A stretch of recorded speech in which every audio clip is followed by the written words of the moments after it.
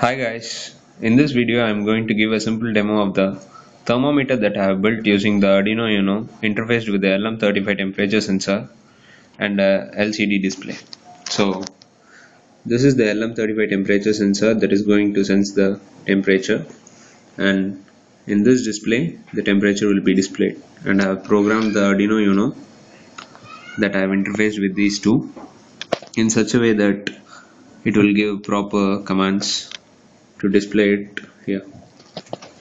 So I have a lighter with me and I'm going to light it on, and I will take it closer to the temperature sensor so that the temperature increases. So there you can see that the temperature has gone up to 100 degrees, and there we go.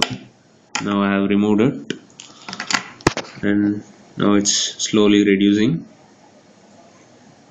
Let's wait till it comes back to the room temperature itself. So this temperature sensor that you are looking at is a cheap sensor that I got it from the local market. So it doesn't give accurate values, but it does give some approximate values. It is taking some time to get back to the room temperature. So I have some ice cubes with me. Let me keep the ice cubes on the temperature sensor.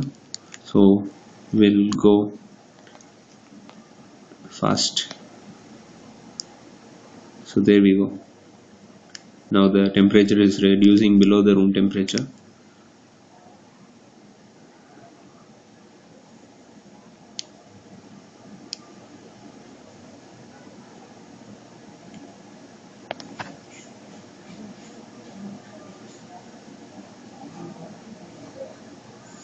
So that's all. So this is the simple demo of my thermometer that I've built. Thanks for watching the video.